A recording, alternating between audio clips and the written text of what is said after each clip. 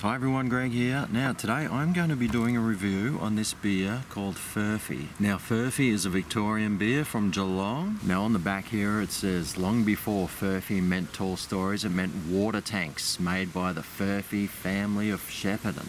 So maybe they made water tanks and they figured, hey, let's throw some hops and malt in.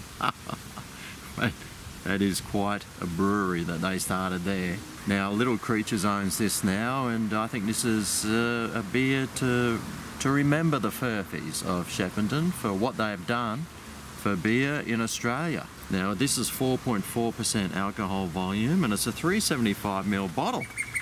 Whereas most bottles are going 330 mils, this one's still 375, which is a good old Aussie tradition, I must say. It's in a beautiful brown bottle here, and it's just, I don't know if you can see it, but it looks kind of cloudy in the bottle. So I'm sort of really looking forward to seeing what it looks like in a glass. So straight away, one of the negatives to this beer is that, oh, it is a twist top. Oh, well, there you go, it's a positive. Brought this down just in case, but sure, I couldn't open one the other day. I must have been too weak from not having a beer. Anyway, let's see what colour this bad boy is.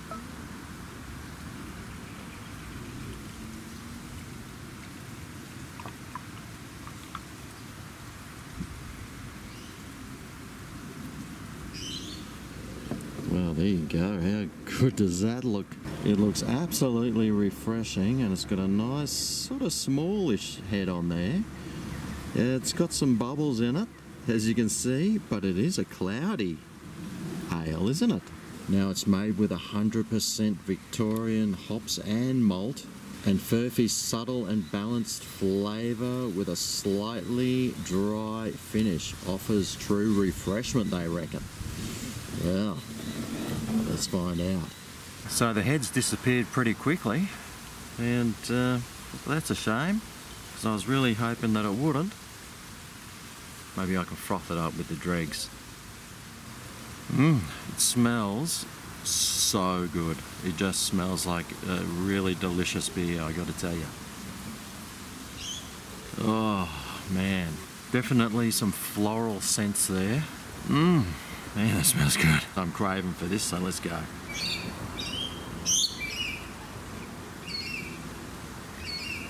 Well, it's got a nice flavour going down. It's got a real VB sort of taste about it. It's got that dryness about it as well. It is a nice tasting beer, that's for sure. It's very harsh on the tongue first up, but then those flavours really absorb into your mouth. The harshness goes away. The harshness from the hops, that is, goes away, and then it leaves this nice sort of sweet taste in your mouth. It's a pretty well balanced beer, that one, but afterwards, now all I'm tasting is that dryness of the hops on the back of my tongue. So it's a real Aussie sort of flavour, I must say, but it's got that real VB sort of taste about it. Not too sure why it's so cloudy for, maybe it's unfiltered. If I had my glasses I could probably read that, but unfortunately I haven't. But it's a nice tasting beer. It's got a nice full flavour, just with a slight watery aftertaste though. It is one of those hard Aussie beers like you probably expect. I'm guessing it probably would be a session ale. I'm not too sure how many I could drink at once, but definitely one that you could have more than one of, that's for sure. Now they're not cheap, they're about $50 a carton, which I guess is pretty normal nowadays. Now I am a little bit disappointed. It's probably not as fizzy as what I'd probably prefer. It's like it's been toned down a little bit, a little watered down, and it hasn't got much of a head on it. There are still some bubbles coming up, but overall it's a pretty nice tasting beer.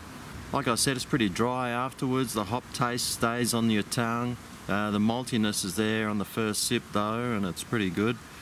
So all around it's a pretty nice beer.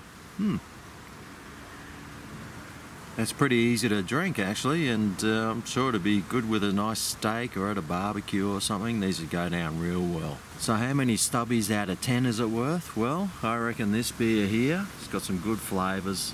It's pretty nice, goes down easy, and it's nice tasting. Definitely one that's worth a go. I'm giving this 7.5. 8 Stubbies out of 10. So there you go, the Furphy. Another beer out of Victoria. It's pretty good and really worth a go. Thanks for watching, and I'll see you next time for our next review. Catch you then.